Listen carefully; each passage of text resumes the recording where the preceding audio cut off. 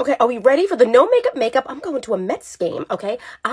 Girl from Queens, so I grew up, my whole family was big into the Mets. I'm going, and what do you wear? You want to do makeup, but you don't want to look like Here Comes makeup for like a ball game, right? Look like a nut. So this is what I'm going to do. The no makeup vibe. I want to look good, but not like over the top. So SPF is important. So I'm doing a primer, the Charlotte Tilbury primer that has an SPF in it. 2 birds, 1 stone. Let's move. Ooh, she's glowy. This is 46, filter-free. All right, she's glowy. Now, it's not mineral. It is more of a sunscreen. I typically opt for mineral, but I did want a glow show, and it's a SPF 50 with a primer. So I'll make an exception. When I want a makeup that's not going to fail me, I do grab the Haus Labs, and that's why I wanted just a primer with an SPF, because Haus Labs is shade 220. I think it's the same shade that Lady Gaga wears. All right, just saying. But I know that it will stay and not look overly done and not look not done.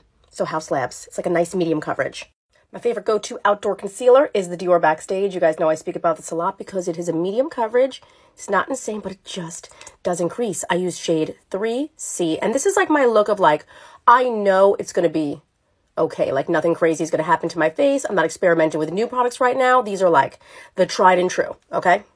This I'll use a little brush to pat in to make sure there's like no excess, because if you have too much concealer on, that's when you'll also get creasing because your skin kind of like warms up and pushes out the excess concealer. So if you put concealer on, you notice a few minutes later, it looks really creasy. You just had too much on.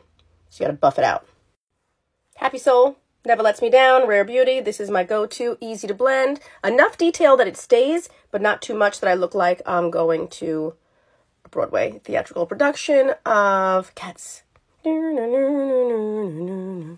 Get your cheekbone. Get your cheekbone. I don't know why that I always say that when I'm doing my cheekbone. It just happens. But look at that. So it looks like nice, lifted, shaped, but didn't try so hard. All right, that's the vibe we're going for. And then the sides of the nose, just to slim the bridge. And also, if you're bronzing the face and you put nothing on the nose, it just looks weird. Easy Lip and Cheek, Whispering Peach, Epiclight, all natural skincare formula. It's got some avocado and hyaluronic acid.